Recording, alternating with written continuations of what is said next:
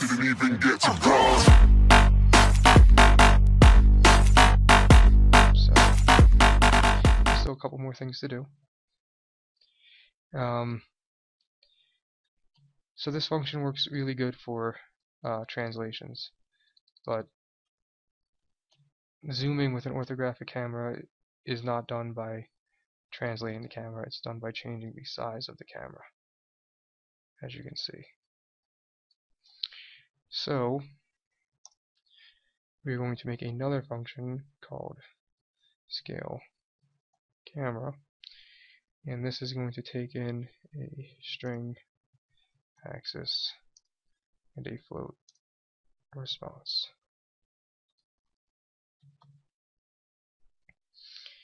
So this is similar to the other one below. However, we're going to set our move to our orthographic size because we want to be moving this guy, which right now should be at 5.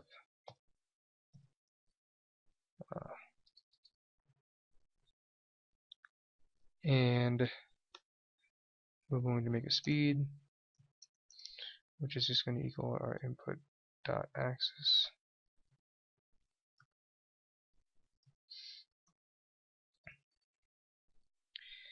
And our move is going to be plus equals our speed times our response.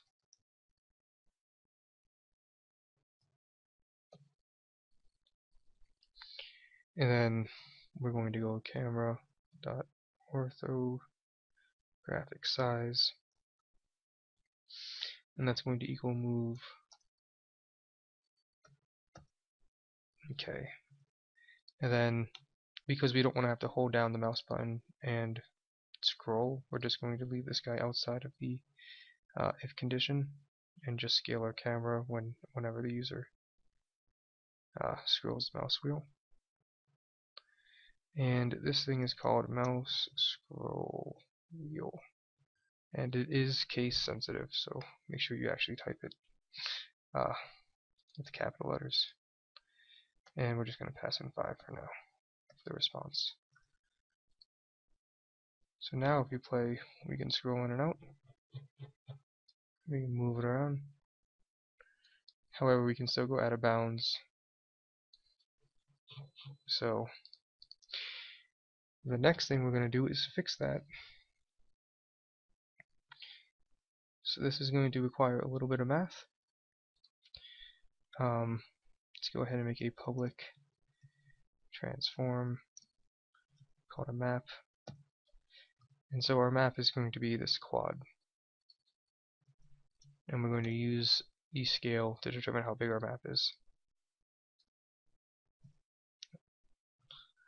Okay, so we're going to need some variables.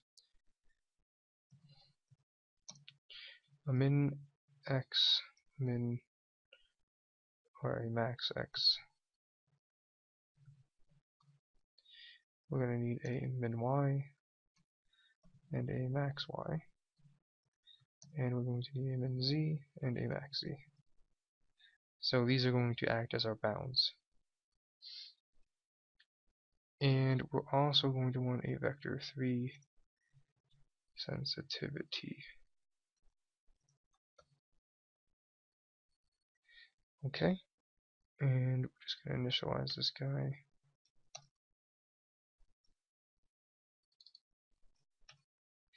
And so when we were passing in 5, we're just going to replace this with sensitivity.x, sensitivity.y, and sensitivity.z. Okay, so in start, we need to grab our extents, which are in a sense just this white bounding box. So we have a horizontal one,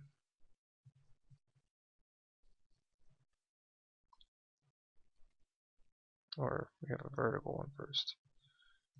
Extents which this one is just our camera.orthographic size. And then we have a horizontal one, which is our vertical extent times our aspect ratio. And the aspect ratio can be gotten by screen.width divided by screen.height.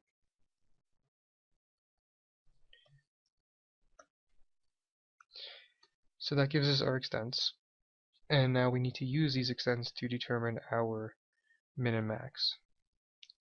So min x is equal to our horizontal extent minus our right, we need our map heights. So just for convenience, we're gonna have a map x, which is just gonna equal map.transform.scale.x, and we're gonna have a map y equals map.transform.localScale.y. So this guy's gonna be minus map x divided by 2. So this will take our map divided by 2, which would give us 50, and minus our horizontal extent will be subtracted from that. And so it will be somewhere right about here. Didn't even get to cross.